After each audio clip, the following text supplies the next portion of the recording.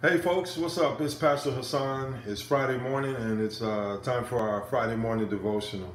And so Lord willing, on Sunday morning we'll be continuing the book of 1 Corinthians and finishing up chapter 12 where Paul starts to use body language. He's still talking about spiritual gifts, but he switches gears a little bit, and in order to help the Corinthians understand how spiritual gifts are to function in the life of the church, he begins to talk about the church as a body. That's the analogy he uses to describe how we ought to function together in our interactions with one another as a community.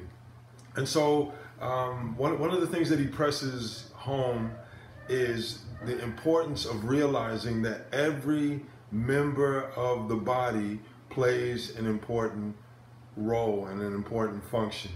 And I think that's something that for us, it might be easy for us to understand at an individual level. So like, yeah, we understand, okay, I play an important role. But quite often we don't think about the other members of the body as being important to what happens in the life of the church. And if for no other reason that it's easy for us to not think about other people. We're pretty good about thinking about ourselves usually, but we have to be intentional about thinking about other people, whether we're talking about caring for them or even just considering, oh yeah, like this person does this person does that, and that's really helpful.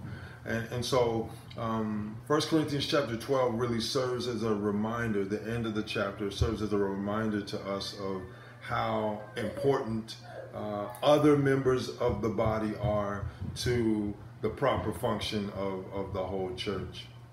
And so I just wanted to read from Romans chapter 12, just a few verses where Paul deals with a similar subject matter, again, in the topic of, or in the context of a discussion around gifts, spiritual gifts or gifts of grace.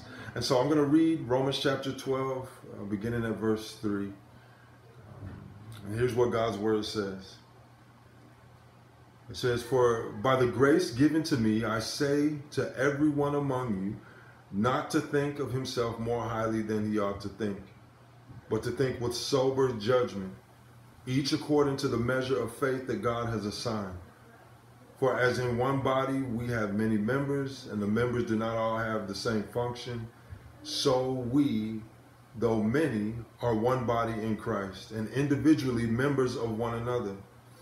Having gifts that differ according to the grace given to us, let us use them. If prophecy, in proportion to our faith. If service, in our serving. The one who teaches, in his teaching. The one who exhorts, in his exhortation. The one who contributes, in generosity. The one who leads, with zeal.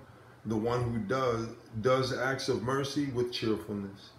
Let love be genuine. Abhor what is evil, hold fast to what is good. Love one another with brotherly affection. Outdo one another in showing honor. Do not be slothful in zeal, be fervent in spirit, serve the Lord. Rejoice in hope, be patient in tribulation, be constant in prayer, contribute to the needs of the saints, and seek to show hospitality." And so Paul, as I said, in dealing with gifts of the Spirit, spiritual gifts, gifts of grace, these gifts that have been entrusted to every single believer sovereignly by God, the first thing that he says in verse 3 is, I say to everyone among you not to think of himself more highly than he ought to think. We're to think with sober judgment. Quite often in discussions around spiritual gifts, like we dealt with on last week's Sunday, it can tend towards people being full of themselves and, oh, I have this gift and let's build a ministry around me, or we begin to think exclusively about, okay, how can I use my gift? And we think of it almost in isolation with the larger body. But Paul says right away, no, think with sober judgment, each according to the measure of faith that God has assigned. So he again is reminding us of like the gifts that we have at the end of the day. whether they're physical talents and abilities or spiritual gifts. Those aren't ours. Like, they've been given to us, they've been assigned to us by God, and so because of that, we ought to think, we ought to be humble and not full of ourselves concerning the gifts. And then he says in verse 4, for as in one body we have many members, and the members do not all have the same function, so we, though many, are one body in Christ and individually members of one another. So this verse here should serve to push us away from this idea that, like, we tend to highlight certain gifts or certain abilities as particularly important in the life of the church.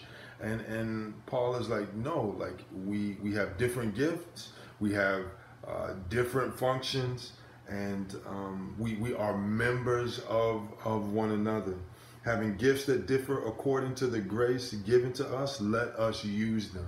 And so that's the idea, that everybody's using the different gifts that they've been given, not to make much of themselves, but we use them in order to build up the church so that the church might function properly the way that God has designed it to. And so I just want to encourage you, as we begin to think further about spiritual gifts and think about our existence together as a body, help us. I pray that you would, the Lord would help us to see that each member of the body is an important part of the whole. And in order for us to function properly as a church, everybody's got to be using the gifts that they've been given and doing so in humility. And so, meditate on that, Romans 12, and then in the meantime, be looking ahead to 1 Corinthians 12. We'll look at verses 12 to 31, and be praying as we look into the Word, that we not just be hearers of the Word, but that we be doers of it as well. Okay, God bless y'all, and we'll see you in a couple of days, Lord willing. Okay, God bless.